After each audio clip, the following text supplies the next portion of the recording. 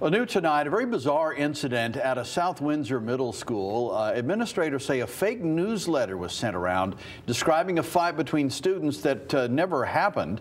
Stranger still, the Timothy Edwards Middle School principal says that newsletter was generated by Chat GPT, an artificial intelligence chatbot.